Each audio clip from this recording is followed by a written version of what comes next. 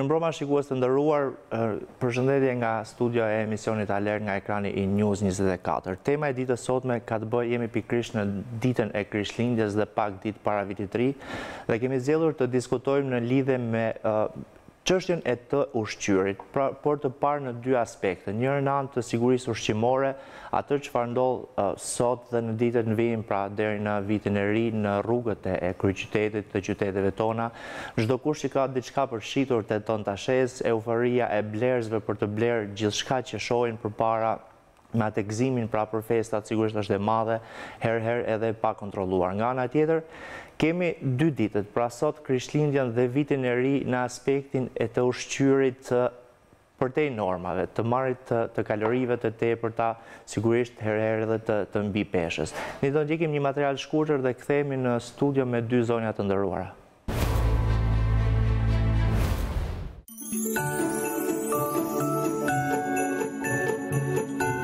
Festat e fundvitit, Krishtlindja dhe viti i ri janë dy festat më të gëzueshme për shqiptarët dhe jo vetëm, por edhe për ata që mbledhen në tryeza më shumë njerëz se thuajse në çdo rast tjetër. Gjithashtu, një gëzim është edhe për fëmijët, ndërsa të punësuarit kanë disa ditë pushimi më tepër. Por gëzimi për festat dhe gatimet me më shumë larmishmëri se zakonisht mund të shkaktojnë edhe probleme të tjera. Së pari, kushdo që ka për të shitur diçka, një produkt ushqimor e të tjerë, tenton ta hedhë në treg atë me çdo mënyrë, por kjo situatë nuk u shpëton as konsumatorëve, të cilët nga euforia festive blejnë kudo dhe çfarëdo, pa marrë parasysh riskun e mundshëm. Tregtar ambulant apo tregje të ndryshme mbushen me produkte ushqimore, që në shumë raste janë anonime për sa i takon origjinës së tyre, përbërjes, kushteve të ruajtjes deri në momentin që mund të dalin dhe të tregtohen po në vende që nuk plotësojnë kushtet. Një tjetër aspekt është edhe ai të ushqyerit për festa. Përpos pjesës së ushqimeve të sigurta për konsum, çështje shqetësuese janë edhe produktet me shumë kalori, të ushqyerit mbi norma, rreziku për të shtuar disa kilogram më shumë, apo edhe deri tek helmimet. Jemi sërish në Alert dhe unë kam të ftuar sonte zonjën Pamela Rodovani, është përgjegjëse e sektorit të koordinimit ndërinstitucional në Autoritetin Kombëtar të Ushqimit. Mirë se erdhët, zonja Rodovani. Dhe zonjën Djola Dosti, është nutricioniste, kandidate për doktor shkencash në fushën e nutricionit. Keni ardhur enkas nga Prishtina për Alert. Mirë se erdhët dhe faleminderit. Faleminderit për ftesën. Zonja Rodovani, dua ta nis me ju në fakt në aspektin e sigurisë ushqimore. Në këto ditë ku, siç u përmend edhe në insert, shitje masive, blerje masive në markete, në rrugë, në tregje, ku shihet diçka që mund të konsumohet për festat e fundvitit. Çfarë po bën Autoriteti Kombëtar i Ushqimit në këto ditë? Ose masat specifike të marra ndryshe nga rutina e përditshme e punës? Atëherë, siç jeni të gjithë, jeni tashmë që Autoriteti Kombëtar i Ushqimit është 24 orë në 7 ditë operativ. Për fokusin e punës që ka në thelb të tij, që është garantimi i sigurisë ushqimore për konsumatorin. Thënë këtë, në lidhje me fluksin apo me volumin e produkteve ushqimore që konsumohen kryesisht në festat e fundvitit, kemi një intensifikim të ushtrimit të kontrolleve zyrtare në të gjithë operatorët e biznesit ushqimor. Është një praktike e mirë e punës e ndjekur. Aktualisht kemi një urdhër të drejtorit përgjithshëm të Autoritetit Kombëtar, që është nxjerrë që në fillim të nëntorit. Unë gjej rastin të falenderoj në fakt zotin Lili sot, sepse është hera e parë që Autoriteti Kombëtar i Ushqimit vjen në Alert këtë sezon, pas shumë insistimeve. Më falni për ndërprerje. Faleminderit. Siç po thoya edhe më parë, kemi një urdhër të drejtorit përgjithshëm të Autoritetit Kombëtar të Ushqimit, që ka dalë që në fillim të muajit nëntor, për të përfshirë dhe festat e nëntorit në të, për një intensifikim të frekuencës të kontrolleve zyrtare që ushtrohet në operatorët e biznesit ushqimor, për të monitoruar pikërisht këtë volum të madh të blerjeve, të produkteve që gjehen masivisht në njësitë e tregtimit. Festat e nëntorit, në fakt, i prishi pak situata e tërmetit, do ta përmendim diçka më vonë atë fushatën tuaj, domethënë, jo fushatën, falni, punën tuaj, aksionin lidhe me situatën e tërmetit. Zonja Dosti, pyetja standarde që mund të ishte në këtë rast është çështja e të shtuarit të kilogramëve. Sa jemi të rrezikuar në këto festa? Diku te 2 kg po. Do të thënë nga periudha e Krishtlindjeve deri në Vitin e Ri, minimalisht në ditë mund të shtohen diku te 500 kilokalori, që po të bësh një për llogaritje të përafërt, mund të themi që arrim diku te 2 kg, 1 kg e gjysmë, 2 kg eventualisht. Normalisht të gjitha ushqimet që ne konsumojnë, deshëm apo s'deshëm, ne kanë një ndikim tek neve, sepse çdo ditë trupi jon krijon qeliza të reja, madje mund them që brenda 1 sekundi krijohen me miliona qeliza të reja. Dhe ndërkohë, pikërisht në këtë periudhë, në momentin kur ne ngarkojmë të gjitha sistemet tona, duke nisur prej mëlçisë, e cila është laboratori i organizmit dhe është organi, le të themi, që preket më shumë, edhe deri duke përfunduar tek aparati tretjes, sigurisht që ka një ngarkesë më të madhe. Kështu që shtimi i peshës, mund të themi që deri diku mund të jetë jo i pa evitueshëm, por me disa menaxhime të vogla, me disa trushe të vogla, mund të arrim ta kemi në kontroll. Po kur këto festat e fundvitit fillojnë në për kompaninë të ndryshme, institucione që nga fillimi i dhjetorit përfshirë dhe këto, risku është sigurisht edhe më i lartë. Çfarë ndodh trupit tonë kur ngarkojmë kaq shumë me ushqime? Ashtu siç po thosha, 2 sistemet ose 2 organet që preken më shumë është mëlçia është e para, duke qenë se ajo funksionon si një lloj laboratori që komplet metabolizmi i ushqimeve, i karbohidrateve, si i sheqernave, i yndyrnave aty bëhen, aty sintetizohen, aty përpunohen. Pastaj janë veshkat, sepse duhet të filtrojnë akoma më shumë. Pastaj është komplet aparati tretjes ose trakti gastrointestinal, i cili do duhet të prodhoj më shumë enzima, do të thënë prodhohet më shumë acid kloridrik për t'i tretur ushqimet. Dhe praktikisht kemi të bëjmë me një mbingarkesë. Kështu që çdo gjë që neve konsumojmë në sasira më të mëdha, mbingarkohet mëlçia, mbingarkohet sistemi i veshkave dhe mbingarkohet aparati tretjes, padyshim. Gjithsesi pak e vështirë është të shpëtosh këtyre në fakt në këtë ditë, por do të them pak tek pjesa e sigurisë në fakt. Si është situata sot nga inspektimet e përditshme që bëjnë inspektorët në terren të AKU-s, qoftë në Tiranë, qoftë në rrethet tjera, në rrugë, flas kryesisht për tregjet e hapura, pak nëse edhe për mundësinë e abuzimit nga individ të ndryshëm me ato çfarë tregtojnë. Se marketet, okej, edhe aty ka një fluks më të madh, por që janë disi më të kontrolluara. Por, duke u nisur nga ndarja e njësive tregtimit apo tregjeve, AKU-ja kryesisht ushtron kontrollet e veta në subjekte që janë të licencuara, siç janë njësitë e tregtimit, markete, supermarkete, restorante, dhe jo vetëm. Ndërsa për sa i përket tregjeve të hapura, jemi në bashkëpunim me pushtetin vendor. Do të thënë janë inspektime që kryen bashkarisht, duke njoftuar apo duke ngritur task force të përbashkëta. Por në lidhje me këtë, kryen inspektime duke u nisur edhe nga alerte apo denoncime që mund vinë nga konsumator të thjesht, që vënë re diçka që lë dyshime, nuk shkon shumë për shtat, dhe njofton institucionin nëpërmjet kanaleve të komunikimit që ne kemi për çështje të tilla dhe aktivizohet direkt institucioni për të çuar në vend ekipin për të verifikuar rastin e pastaj vijojnë proceset e tjera. Si po funksionojnë sot planet e veçanta të inspektimit dhe a ka disa qoftë produkte, qoftë rrjete, subjekte të ndryshme që ka një kontroll më specifik në ditët e sotme? AKU i kryen inspektimet në të gjithë vitin, duke u bazuar mbi një plan inspektimi kombëtar që është mbi bazë risku. Për periudat të caktuara, siç janë sezoni turistik apo festat e fundvitit, nëpërmjet urdhrave që nxirren, kemi një intensifikim të numrit të kontrolleve që ushtrohen, duke rritur me mesatarisht 20% më shumë frekuencën e inspektimeve që kryen në biznese ushqimore. Fokusi është, siç e tham, duke jo bërë target, se mund të ketë tjetër konotacion, por duke u fokusuar në njësi tregtimi që kanë volum më të madh, siç janë markete, supermarkete apo restorantet, sepse rritet shumë ekspozimi ndaj riskut për konsumatorët për shkak të mallrave me volum më shumë, më të tepërt që qarkullojnë, për blerjet më masive në krahasim me periudha të tjera të vitit, dhe produkte specifike ose me një fokus të veçantë sigurisht që ka, sepse, siç e thash pak më parë, plani është mbi bazë risku dhe produktet që janë me risk më të lartë janë ato të mishit në produkteve të tij ose produktet me bazë qumshti apo siç janë lëndët e para për pasticcerit, sepse tërhiqemi pak edhe nga produkti tradicional i tavolinës shqiptare në rastin e festave.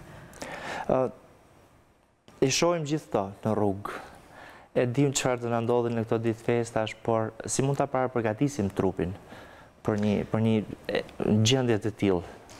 Ashtu si që po thoshte zoja e nderuar, si që gjejmë produktet në market apo në tregje që i paguajmë, ashtu i paguajmë edhe pasi i konsumojmë. Sepse i paguajmë biles më të them shumë herë më shtrejt.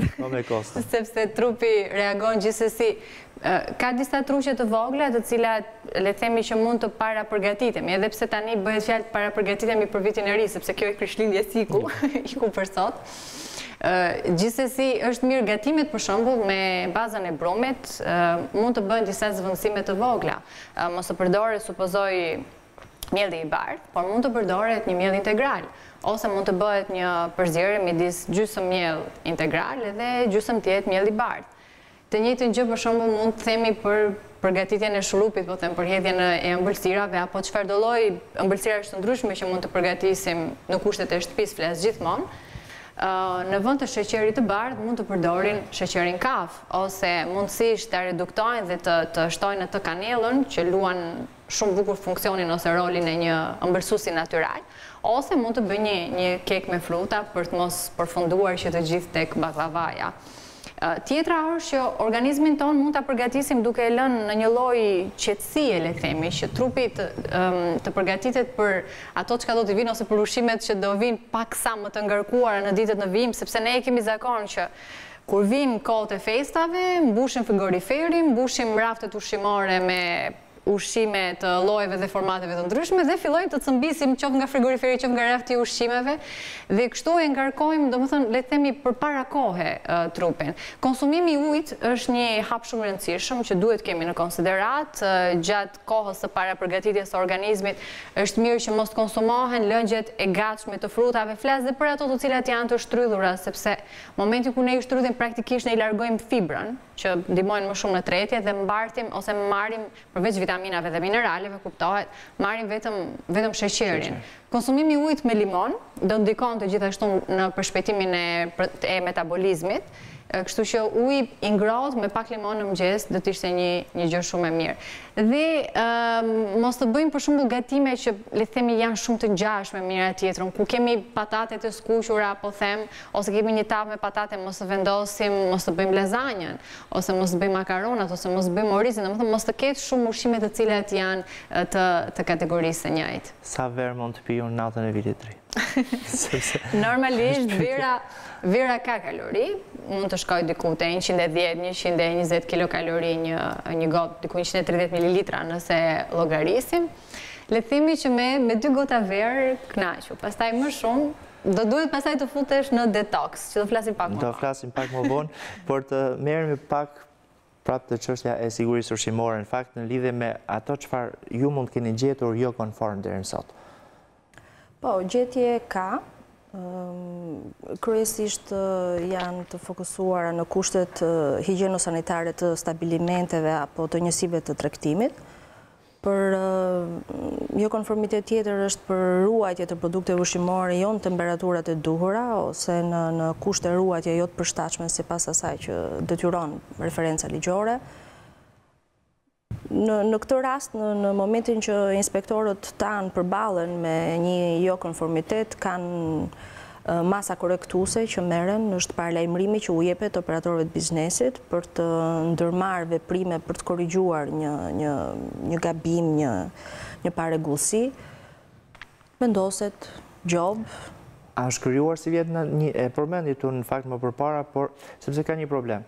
Lidhje me task force-ën me pushtetin vendor. Ambulantët që në fakt janë edhe risku më i lartë për konsumatorin, ata që shesin në rrugë, ka një produkt nga Baldushku, nga Peza, e shesin Tiranë, janë individ që sigurisht nuk janë objekt inspektimi nga AKU.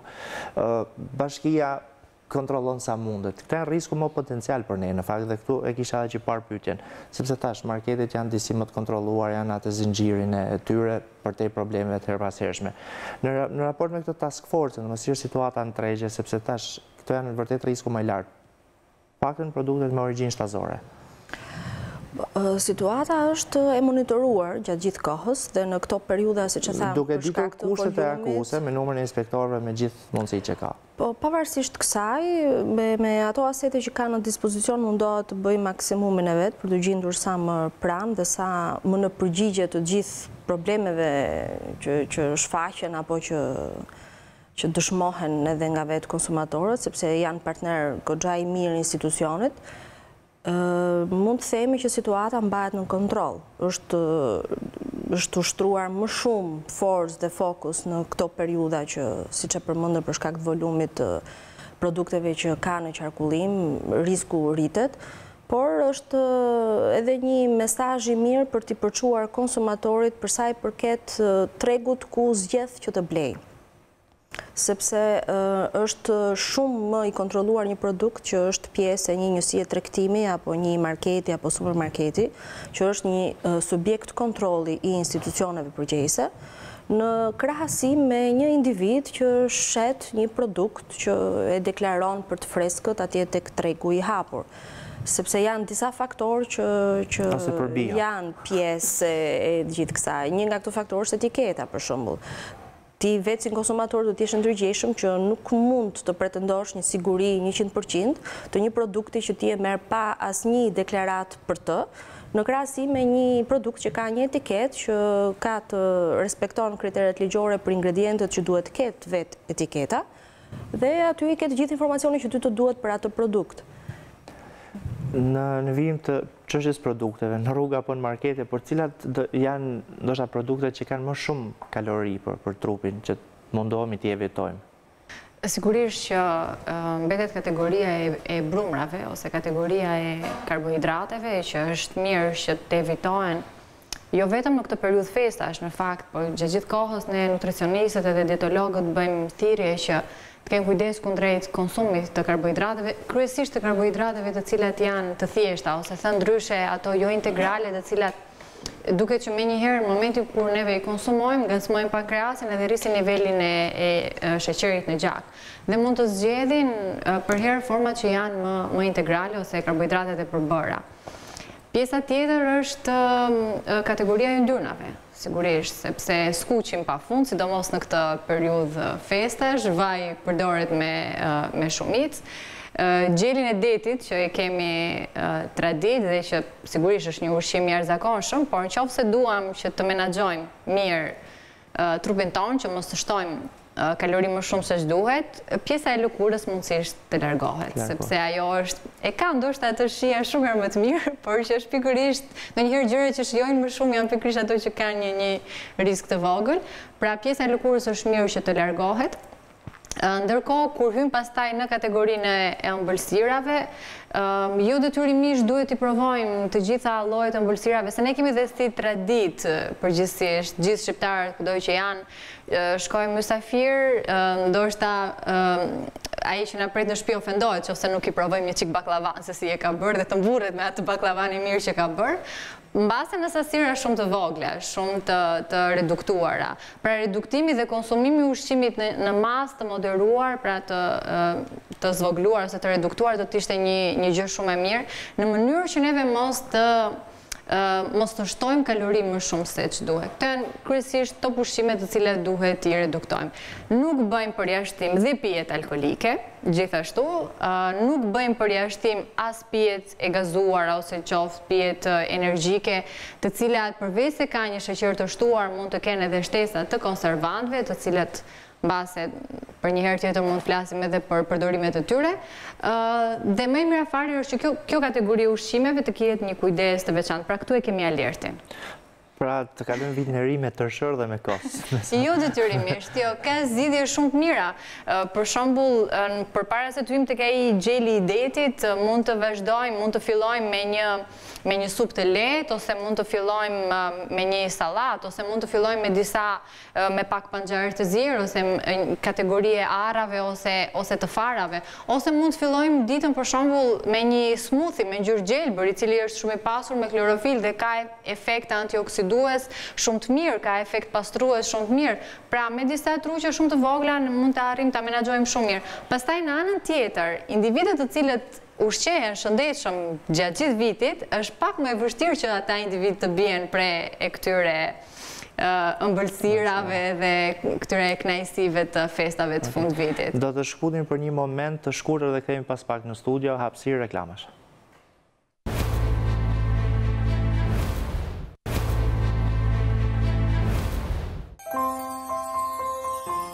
Festat e fundvitit kulmojnë në natën e ndërrimit të viteve, ku në çdo tryezë shqiptare shtrohet darka tradicionale e vitit të ri. Një ndër dilemat është menuja që duhet përzgjedhur për ta bërë atë darkë sa më të larmishme dhe njëkohësisht edhe të bollshme. Tradita ngul këmbë që disa ushqime të mos i mungojnë tryezës, si gjeli i detit, i cili është shpend simboli i festave të fundvitit, përsheshi, perime të zjera ose të pjekura të dimrit, si dhe baklavaja ose kadaifi. Por krahas tyre janë disa ushqime që nuk duhet i mungojnë tryezës suaj natën e ndërrimit të viteve dhe janë fatcjellëse për vitin e ardhshëm. Tavë me peshk. Peshku simbolizon fatin në dy mënyra. Sipas traditave të ndryshme, sasia e luspave simbolizon sasinë e parave. Sa më shumë luspa, aq më shumë para do të ketë në shtëpitë tuaja. Fakti që peshku noton përpara simbolizon përparim, eci përpara në jetën tuaja. Spinaq. Rreziku nuk duhet i mungoj tavolinës, aq më tepër për vitin e ri. Gjethet e spinaqit simbolizojnë parat, kështu që jepini. Mishi i derit. Tingëllon çuditshëm, por për disa kultura mishi i derit simbolizon mirëqenie, përparim dhe ardhmëri. Veçanërisht fatcjellse konsiderohet hunda e derit, ajo simbolizon zhvillimin. Thjerrëza. A e dini se çfarë simbolizojnë thjerrëzat? Parat. Pjata me thjerrëza përdoret si fatcjellse, kryesisht në traditën italiane. Fasulet. Njësoj si spinaqi edhe fasulet simbolizojnë parat, më specifikisht monedhat. Shega. Sipas traditës greke, shega konsiderohet si një frut fatcjellës në nisjen e vitit të ri. Sipas tyre, sa më shumë kokra të dalin nga përplasja e shegës në derën kryesore të shtëpisë, aq më i mbar dhe fatcjellës do të jetë viti që vjen. Rushi. Për spanjollët dhe meksikanët rushi është simboli i bollikut dhe mbarësisë. Madje një shprehje vjetër thotë, kushdo që ha rush për vit të ri, nuk do të ketë kurrë xhepin bosh gjatë vitit pasues.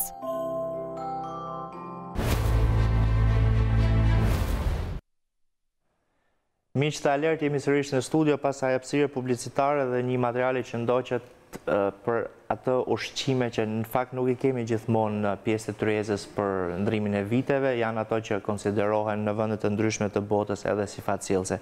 Zona Radovani, doja ta nisja sërish të pjesë të dytë me ju në lidhje po me sigurinë ushqimore dhe ato çfarë bën AKU të paktën në këtë periudhë në raport me marrjen e mostrave.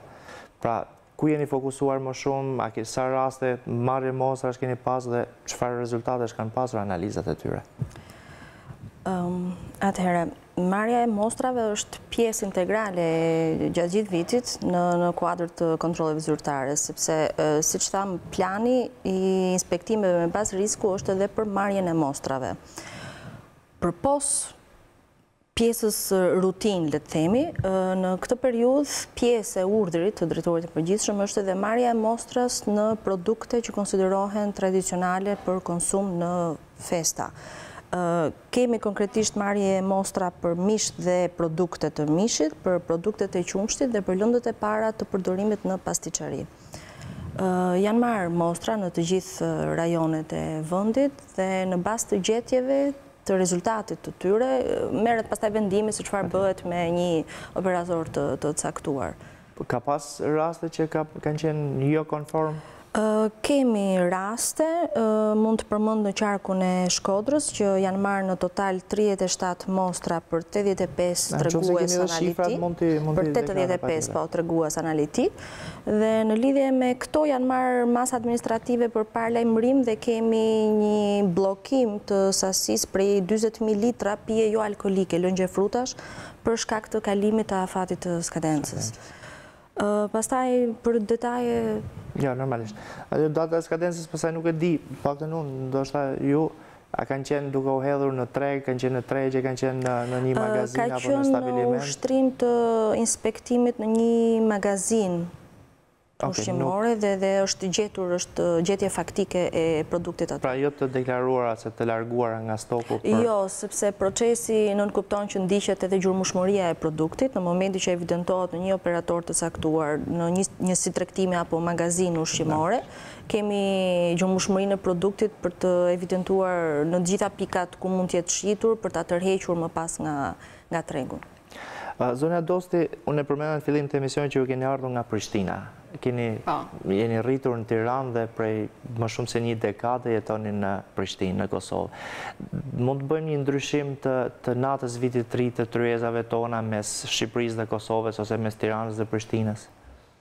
Patjetër, gjelin e detit tradicional të paktën aty ku jetoj unë edhe me ajsa kam vënë re unë. Gjeli detit nuk është e pranishëm gjithmonë në çdo tryez, përsheshje nuk e kanë, dhe kjo është edhe një pjesë, një komponent nostalgjik i imi, që më merr malli jashtëzakonisht shumë kur festojmë vitin e ri në Kosovë, që ndodh shumë shpesh. Ndryshe, domethënë karakteristika tjetër tek shqiptarët e Kosovës është që kanë shumë të shprehur pjesën e ëmbëlsirave. Ndoshta nisur pak nga kuzhina turke, sallatën ruse edhe këtë pjesën e ëmbëlsirave kanë jashtëzakonisht të theksuar. Tjetër karakteristik mund them që përdorin, pijet alkolike nuk i përdorin shumë, krahasuar me Shqipërinë, këtu jemi më alkool dashës, ndoshta atje mbase edhe impakti ose ndikimi i fesë mund të ketë ndikuar. Edhe këto janë ato të veçantat. Për ndryshe, tryeza është gjithmonë e mbushur, ka ndryshirë për herë ashtu sikurse në çdo festë të jenë bashkë edhe të festojnë së bashku. Data 2 zakonisht i gjen nëpër restorante, nëpër lokale, më duket që janë masivisht krahasuar me Shqipërinë, me aq pak sa kam vënë re unë. Janë më qeflim për të shkuar të bëjnë organizime nëpër lokale. Po në raport me kaloritë, cilat kanë kalori më shumë? Në raport me kalorit, le themi që varet se sa sasi konsumon më shumë, pra është gjitha tek ajo që thash tek përbërësit e tryezës, pastaj. Duke qenë se kanë më shumë ëmbëlsira, mund të them që kalorit po i hedhen dhe nga Kosova më shumë. Do ja dedikoj pjesës së ëmbëlsirave. Bëjnë ëmbëlsira shumë të mira për hir të së vërtetës, pra ëmbëlsira të llojeve të ndryshme, kadaif me përbërës të ndryshëm, por që ëmbëlsirat janë on the top. Madje kur të shkosh mysafir, do provosh 3-4 lloje ëmbëlsirash minimalisht, dhe duhet i marrësh gjitha, ti hash gjitha sepse ndryshe mund të ofendohen në qoftë. Se duket sikur pse nuk e kanë bërë të mirë që nuk e kanë ngrënë, ose merre pak, kërkoje pak, thonë, provoje pak, së paku. Ki harruar çajin në Çaj, tani momentalisht më erdhi në mend. Nuk mund të themi që çaji është hiperkalorik kur pihet pa sheqer. Me qenë se jemi tek ato traditat e Kosovës. Duke qenë se i shtojnë sheqerin dhe përdorin masivisht shumë çajin me sheqer, sigurisht që i shton kalorit, por gjithashtu edhe efektet anësore të sheqerit tashmë njihen. Çfarë duhet bëjmë pas vitit të ri për të humbur këto kaloritë e ditëve të festave? Fillimisht duhet jemi të ndërgjegjësuar që e kemi tepruar pak, e kemi ngarkuar ashtu siç thash pak më herët mëlçin, aparatin e tretjes, veshkat gjithashtu. Dhe vjen momenti për të bërë një lloj pastrimi, sepse unë nuk dua ta përdor shumë si term detox, se termi detox keq interpretohet edhe keq përdoret.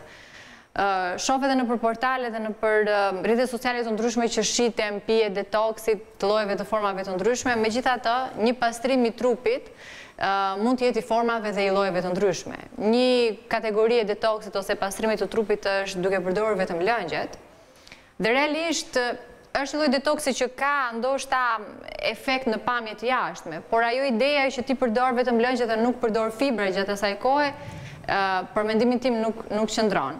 Kurse një detoks i shëndetshëm, le themi kështu, se një pastrim i trupit i shëndetshëm do të ishte sigurisht duke filluar me reduktim të vakteve dhe duke reduktuar gjithashtu sasinë ose duke përdorur pjata më të vogla për të marrë sasi më të vogla ushqimore. Mbase kjo do ishte një zgjidhje më e mirë. Mëngjesin e preferoj gjithmonë të fillohet me një gotë me limon, me ujë të ngrohtë, mundësisht edhe pak mjalt në të. Dhe pjesa e mëngjesit jetë për herë një smoothie, e cila ka në përbërjen e saj kategorinë e disa ushqimeve që njihen ndryshe si superfoods ose si super ushqime. Çfarë janë këto? Janë ushqime të cilat nëse llogarisim në nivel nutrientesh, 1 gram e një super ushqimi në aspektin në përmbajtjen e nutrientëve është e barabartë me 1 kilogram fruta dhe perime. Pra praktikisht i merr një sasi më të vogël të një ushqimi, por që merr vlera nutritive më të mëdha, jo kalori. Bëhet fjalë për kategorinë për shembull siç është spirulina, që është një algë e detit, ose siç është klorela, apo nëse mund të jap një shembull të një smoothie për ta bërë më të thjeshtë, një gotë me kos ose me qumësh bajamesh ose qumësh kokosi për ata që kanë mundësi, ku kemi shtuar një 5 gram ose një lugë të çajit me pak spirulin, mund t'i fusim një banane aty brenda ose një mollë, pra një frutë të stinas. Gjithashtu mund të shtojmë një kategori të farave si që janë farat kia ose farat e linit. Farat kia dhe farat e linit gjithmonë përpara përdorimit, unë e them shumë shpesh, duke qenë se kanë aftësi që të bymehen ose të fryhen diku 10 herë më shumë se sa masa fillestare e tyre, lihem paraprakisht në një gotë me ujë minimalisht 30 minuta farat kia, pastaj vendosen në smoothie dhe grihen së bashku, kanë faktikisht edhe një shije shumë të mirë dhe aromë shumë të mirë. Mund të shtojmë dhe pak kanellë opsionale. Dreka të jetë gjithmonë një supë e lehtë, një supë brokoli, një supë spinaqi që ka agent detoksi brenda, pra që stimulon mëlçinë dhe gjithashtu edhe aparatin e tretjes që të prodhojë enzimat pastruese. Dhe darka mundësisht, po them të evitohet, po të jetë ndoshta një frut ose një kos me fruta dhe me pak mjalt. Pra për 3-4 ditë, edhe pse realisht nëse kemi marrë vërtet 2 kilogram, për periudhën e festave, trupit i duhet afërsisht 1 muaj derisa të marrë veten. Por që në parim të fillohet një ditë e tillë. Pra mëngjesi të konsumohet mirë, dreka më lehtë dhe darka akoma më lehtë. Dhe ujë gjatë gjithë kohës. Pra uji është një agent pastrues dhe tretës universal fantastik. Duhet të them prapë tek zonja Radovani. Çdo konsumator që has një problem në raport me sigurinë ushqimore, përveç se tek qendra alert, ku duhet drejtohet në ku ose cilat janë mundësitë e kontaktit? Më pëlqen ta bëj këtë pyetje me qenë se ju kam në studio. Sigurisht, denocimet që vinë apo shqetësimet që ngrihen nga konsumator nuk janë të pakta në institucion. Ne kemi një adresë email që është pikërisht për këtë qëllim, është info@aku.gov.al. Është edhe numri i gjelbër ku kontaktohet direkte për të dhënë shqetësimin apo gjetjen apo problematikën me cilën janë përballur. Ka gjithmonë persona të dedikuar që qëndrojnë alert në lidhje me këto mënyra komunikimi dhe aktivizojnë dhe ka një reagim pastaj të menjëhershëm të strukturave përkatëse, kontaktohet drejtoria rajonale që i përket nga ku ka ardhur shqetësime apo ku ndodhet biznesi për cilin ka një shqetësim të ngritur, dërgohet një ekip për të verifikuar rastin, sepse duhet ta kemi dhe këtë në mendje që duhet ta verifikojmë nëse është ajo që është thënë, dhe më pas vijon procedura për inspektimin apo evidentimin e problematikës dhe merren masat në lidhje me të. Qendra alert dhe emisioni alert në fakt e kanë marrë emrin, më kujtua nga që përmendet ju fjalën alert, pikërisht nga alertët që vijnë nga rasfi në raport me sigurinë ushqimore. Shumë njerëz më pyesin dhe kjo është vërtet jo pyetje thjesht për të mbushur emisionin. Si funksionon sistemi alert? Ku vjen alerti? Vjen AKU, vjen Ministrinë e Bujqësisë dhe si funksionon gjithë zinxhiri? Sistemi famshëm RASF është Rapid Alert System Food and Feed. Kishte një rast në Vlorë, në fakt që erdhi njoftimi nga RASF thuhej, pra alerti nga RASF dhe kishte shkuar në Vlorë dhe jo në kompaninë AM, diçka e tillë. Atëherë, ky sistem është një sistem i Komisionit Evropian dhe është një sistem alerti i shpejt për ushqime dhe ushqim për kafshë. pika e kontaktit ose pika fokale në rang vendi është Drejtoria e Vlerësimit dhe Komunikimit të Riskut në AKU. Vjen njoftimi dhe mbas përpunimit të gjithë materialit, sepse vjen goxha i kopsitur si njoftim, si alert, duke cilësuar operatorin e biznesit, llojin e produktit, se për çfarë problematike bëhet fjalë, çfarë risku ose çfarë efekti mund të ketë në shëndetin e njeriut. Me të gjitha pastaj të dhënat në lidhje me produktin, filloj që ke foto, që ke faturat etj. Mbasi përpunohet i gjithë ky informacion nga Drejtoria e Vlerësimit të Riskut, kalohet informacioni në Drejtorinë e Menaxhimit të Riskut, që bën koordinimin e të gjithë inspektimeve në gjithë Republikën e Shqipërisë dhe fillon menjëherë veprimi për të kryer të gjitha etapat që i kemi përmendur tashmë. Në momentin final, mbasi kemi mbyllur ciklin, le të themi, sistemit i dërgohet feedback për çfarë masash janë marrë në lidhje me X alert që ata kanë dërguar. Është goxha intensiv si bashkëpunim dhe AKU-ja për këtë ka patur dhe vlerësime në raportimet që ka bërë në Komisionin Evropian, sepse është gjithmonë e gatshme për të pritur dhe për të dhënë informacion më tej për çfarë ka ndodhur me të gjitha njoftimet e një alerti apo problematike tjetër që vjen nga ky sistem. Një nga masat emergjente të Autoritetit Kombëtar të Ushqimit është situata post-tërmet. Në vendet e akomodimit njerëzve në ato situata, në Durrës, në Mans, ku ka pasur kampe, po i them unë, në çadra me ushqime e tjera. Si kanë qenë, si u ndërmorën masat e para, një aksionit të tillë, ka pas fluks të madh, numri njerëzish të madh. Në momentin që ka një krizë kombëtare, një emergjencë civile kombëtare, pothuajse të gjithë institucionet, por disa kanë një fokus dhe një rol më specifik, ka një komunikim të menjëhershëm, një koordinim mes tyre për shkëmbim të dhënash që çfarë po ndodh dhe çfarë na duhet. Dhe AKU-ja këtu ka rolin e vet goxha të rëndësishëm, sepse momenti i parë është ndërhyrja për të gjithë të prekurit, është pastaj dalim ke evakuimi, ke akomodimi, por në fund këta njerëz kanë nevojë për ushqim dhe për ujë. Për të mos i lënë në asnjë moment rast abuzimit që mund të tentohet nga operatorë të ndryshëm në lidhje me mallrat që jepen, donacion që sillen, duhet një kontroll shumë rigoroz për datat e skadencave, për mënyrën si janë transportuar, se mund të jenë shumë perfekte, por gjatë transportit kanë hasur një problem, apo mënyrën se si ruhen, nëse ka lagështirë, nëse janë temperaturat e përshtatshme. Do të ndërpres këtu sepse i referohem edhe njoftimit parë të Autoritetit Kombëtar të Ushqimit. Në kushte emergjencë kam përshtypjen se njoftimi i AKU-s thoshte mbahet në kushte të përshtatshme. Dita e parë e këtij operacioni. Tani, kushtet e përshtatshme në rast të emergjencë i dim, të paktën të fokusohemi te pjesa e afateve të përdorimit. Afatet e përdorimit padyshim, sepse është një të amballazhuar produktet paketuara. Më e thjeshtë, le të themi, për të menaxhuar në krahasim me problematika të tjera, sepse është diçka që ti çekon në etiketën, ka volum, po do t'i vësh të gjithë njerëzit në dispozicion. Por edhe kushtet e ruajtjes janë shumë të rëndësishme, sepse ty mund të të vijë një parti malli optimale dhe nuk arrin ta dërgosh aty ku është nevoja, sepse për momentin mund të jetë një kusht i papërshtatshëm që e ka kontaminuar ose e ka ngacmuar produktin, le të themi, ke pjesa e paketimit dhe nuk është më i përshtatshëm. Në situatën aktuale që u krijua me tërmetin, AKU-ja pati një reagim të menjëhershëm për t'u përgjigjur thirrjes. Drejtoria e Përgjithshme u vu direkte në lëvizje me Drejtorinë Rajonale të Durrësit, sepse ishte i takonte, si të themi, po pa lënë më pas edhe ndihmën që i ka ardhur nga Drejtoria e Tiranës, apo se kishte nevojë për njerëz për shkak të volumit të Zonë Dosi dua ta mbyll me ju me një këshill për gjithë konsumatorët në Shqipëri, në Kosovë, ku janë, në lidhje me të kujdesin në këto ditë, të mos abuzuarit me ushqimin dhe me alkoolin. Gjithmonë në tavolinat e tyre të jenë të pranishme sallatat.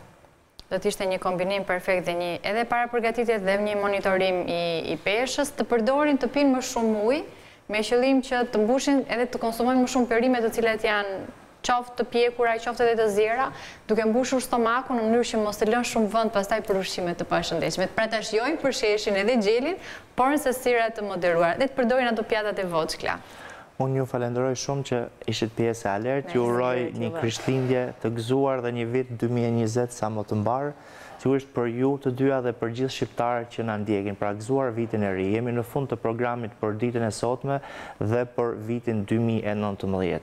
Gëzuar Krishtlindjen edhe një herë, falni, gëzuar vitin e ri. Për gjithë ata që kanë shqetësime, qoftë me produkte ushqimore, me gjithçka që cënon sigurinë e tyre, cilësinë e tyre të jetesës, mund të denoncojnë pra qendrës Alert në faqen e Facebookut që ju e shikoni në ekran alertnews.al, në numrat e kontaktit që po shfaqen, mund të denonconi me foto dhe me video gjithçka tjetër. Ne do të shihemi me 8 janar në një program tjetër për Alert, ndërkohë fundi i këtij programi ka të bëjë me do ndjekim një insert, një kronik që nuk lidhet me temën e sotme, por me një ekspozit të organizuar nga IOM, në lidhje me një grup shqiptarësh të diasporës se si e shohin dhe kryesisht të rinj studentë që nuk kanë lindur as në Shqipëri, një pjesë e tyre, si e shohin ata Shqipërinë. Ndjekim materialin, bashkë mirupafshim me 8 janar.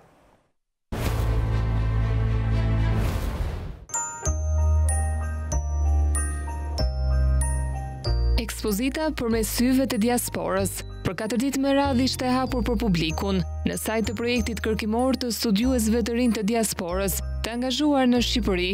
Kjo ekspozit me foto dhe shpjegimet përkatëse erdhi në sajt të një bashkëpunimi mes misionit të IOM-s me Agjencinë Italiane të Bashkëpunimit për Zhvillim. Studentët e diasporës rrëfejnë eksperiencën e tyre në Shqipëri. Projekti jonë është një projekt që bën pjesë në një projekt më i madh që është Shqipëria e fshatrave të vegjël, edhe u zhvillua nga 26 maj deri në 2 qershor në Përmet. Domethënë ne ikëm në fshatrat e Bënjës, Kozinës edhe Leuzat, duke shikuar 3 nga mrekullitë që Shqipëria na jep. Pam kishën e Leuzës, kishën e Kozinës edhe urën e Bënjës. Si në Përmet ka dhe mrekullira të tjera që po zbulohen në fshatrat e tjera në Shqipëri.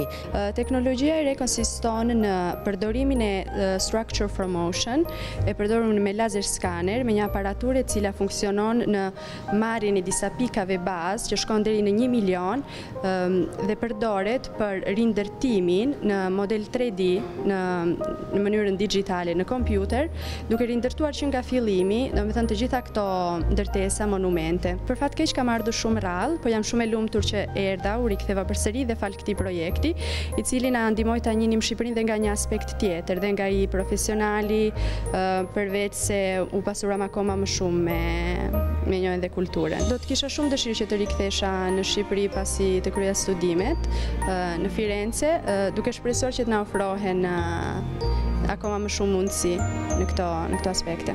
Kjo ekspozit, kjo eksperiencë që kemi përjetuar, kanë qenë për mua një nder shumë i madh. Edhe të jem këtu sot, jo vetëm një nder, por edhe një krenari. Në ekspozit morën pjesë përfaqësues të lartë të politikës, ambasadori italian Alberto Cutillo, përfaqësues të Agjencisë Italiane të Bashkëpunimit për Zhvillim, Departamenti i Arkitekturës Universitetit të Firenzes, si dhe studentët diasporës shqiptare në Itali të angazhuar në punën kërkimore.